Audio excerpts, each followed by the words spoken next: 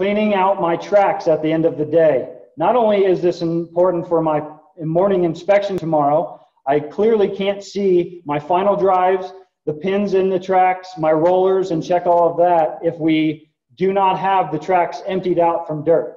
So if I have completely packed tracks and I call it a day right now and I come in the morning, I am a liar if I told you that I inspected my full machine. There's no possible way you can see these rollers, especially the rollers that are inside or the back rollers of your tracks. So if I was going in the middle of here where we're looking right now and inspecting inside of my tracks, the outside of my tracks, you can clearly see that I'm clean. You can see everywhere. I can see all my rollers underneath here as well as the top.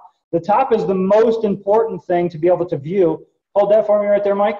You can see from the first roller to my final drive, the slack that is in my track. That is also important on my inspection.